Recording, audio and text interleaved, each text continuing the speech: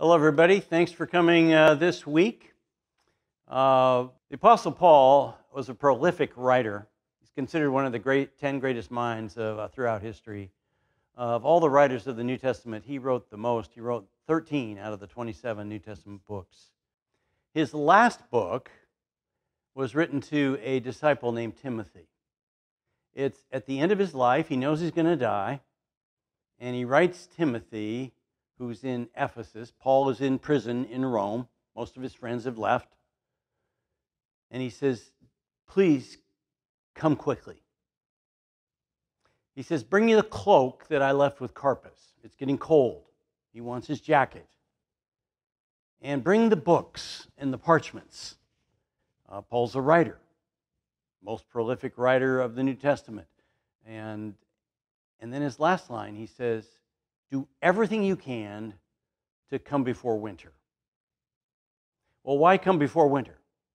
Because in the Mediterranean in those days, at a certain time in the late fall, the navigation would close down, and they'd have no more ships until the spring. So if Timothy didn't come soon enough, he wouldn't be able to see Paul for maybe 6 months. And in that time, Paul might have been executed by the Romans.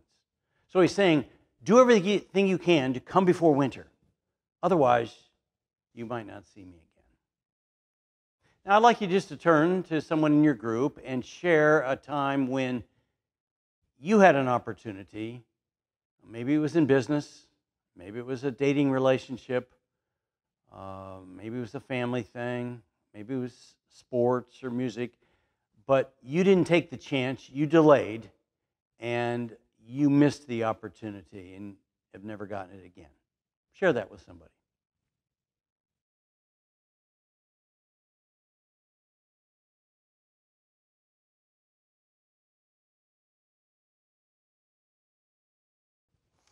I go to visit people in hospitals who are dying. It's part of being a pastor. I've met with many people whose backs are against the wall. They know they're in their last days. It's interesting the things they want to talk about. There really aren't too many things. Usually there's only two things people want to talk about. They want to talk about their relationships with people and their relationships with God. With people, it's stuff like, I wish I could take a mulligan on what I did with my son. They're worried about that, they're out of sync with their family. Or maybe they're wanting to tell me things are going great, but often it's, I'm concerned about my mate or my parent or whatever. The other thing they want to talk about is their relationship with God. Where do I stand with God? When I die, what's going to happen to me? Well, that makes sense. That's really what life's all about, isn't it? Our relationships with people and our relationships with God. This Sunday is going to be Easter, and I'm going to talk about come before winter. Certain things we have to do now, we can't wait on. I hope you bring a friend, somebody neighbor, you work with them, classmate, family member.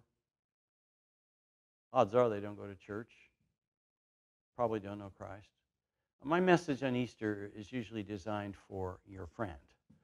So I hope you bring somebody with you. All right, have a great study.